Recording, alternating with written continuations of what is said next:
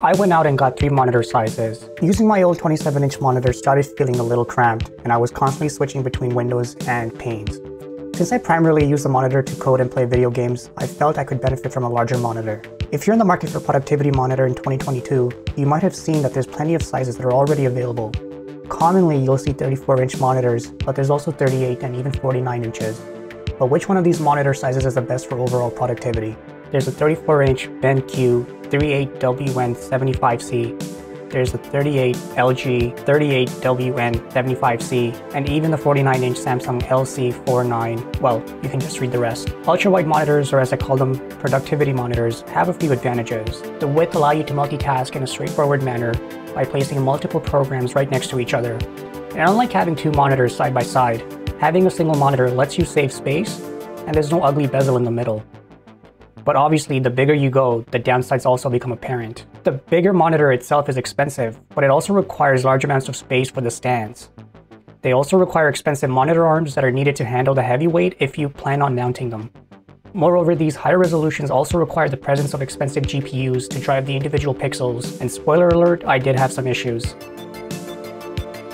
Personal preferences will be huge factors in deciding on a size that you like, so before you watch this video, just keep that in mind, and my conclusions may not necessarily apply to you. Let's go ahead and see what the test was like. Alright, first up we got the 34-inch Benq. We have an IPS panel with a matte finish. The matte finish is better for reflections and sunlight and overhead lights not coming through. It has a 1440p resolution. It feels very smooth when scrolling, typing, or moving your mouse, thanks to a 144Hz refresh rate. It has AMD FreeSync, and it retails for about $1,400. Oh, and it also has speakers, which were adequate actually. Now, before I move on, I just want to mention that this monitor is more for gaming rather than productivity, and it's pretty expensive for the size of the monitor that you're getting. But you'll see in a second why this is actually one of my favorite monitors that I've tried out. The Benq 34 actually had very good blacks. The text was crisp and clear and was very enjoyable to use. Movies and music videos looked good, but these tend to look better on glossy panels, and here they were just as good. The best feature that this panel has was just how good the colors were out of the box. The massive gain in productivity I experienced from going from a 27 to a 34-inch size was immense. Gaming was good also. In this case, I was gaming on the PS5, which doesn't natively support 1440p, but rather upscales 1080p. So, gaming in 1440p monitors on the PS5 is not ideal. However, this is the case for all monitors here. I personally prefer the inky and glossy colors on IPS panels, but the high refresh rate certainly makes this a capable monitor. If this monitor had any cons, I would say that the height adjustment didn't have the range I expected. I'm on the taller side. I wanted to be able to raise this monitor another inch or 2 off the ground, but I wasn't able to because of how the stand was, and I didn't feel like investing in a monitor arm. This monitor is pricey for sure, but I think your money goes towards a better panel. But what if you wanted the best media consumption experience? Let's take a look at the LG.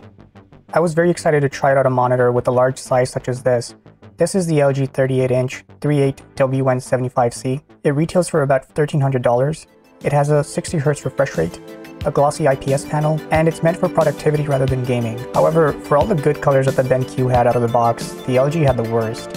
Some skin tones looked blotchy, and other colors were so oversaturated, it was actually searing my eyes. Because I am measuring the out-of-the-box experience here. The jump from 34 to 38 inches wasn't actually as big as I personally expected. However, for intense professionals like academics or accountants, I can see the extra space being valuable. The blacks were also not good. This made coding on this monitor not very enjoyable, and I would say not really worth it. Overall, I think the screen size has potential. However, the panel quality on the LG was just not worth $1,300 in my opinion. If this is a monitor size that appeals to you, I would actually look for one with a better performing panel. But beware, this probably means you're going to have to spend more than $1,300.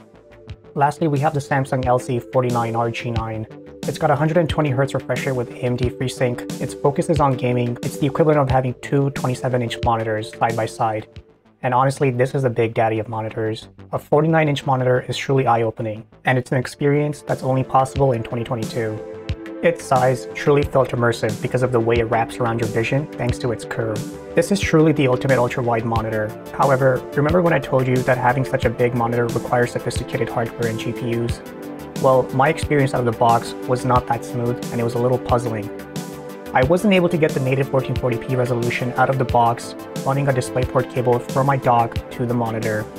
I saw a fuzzy and magnified image, and the image wasn't scaling well. After doing some research, my understanding was that I needed a special Thunderbolt to DisplayPort cable to get the full native resolution, which I would have to order and had to wait for. But when it comes to productivity, I felt like I couldn't open Windows fast enough and couldn't really utilize all the space on the monitor. Because of the way my desk is, sitting that close to a 49-inch monitor made me feel a little disorientated. Overall, my out-of-the-box experience with the monitor left a lot to be desired. Going from a 38 to a 49-inch, that represents about a 22% increase in size. However, I felt like there were diminishing returns and your productivity wouldn't necessarily increase 22%. This brings me to my next point. The monitor panel type is just as important to consider for the type of work you're doing as the monitor size. In my experience, the panel quality affects the experience a lot. As for the 49-inch, I feel like this monitor did not get a fair chance at this comparison.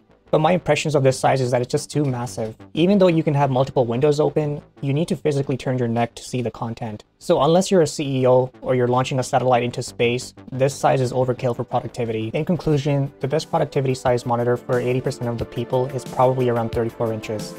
It's a size where you will notice productivity gains almost instantly. Chances are, most desks can accommodate this size easily. There's plenty of competition for manufacturers at this monitor size, so prices will be reasonable. I can recommend the 38-inch monitor to people who do work related to video editing, have a lot of comparisons to make in their day-to-day work. Personally, I did not feel a jump from 34-inch to 38-inch was warranted, but I don't want to say that there's no use for this size.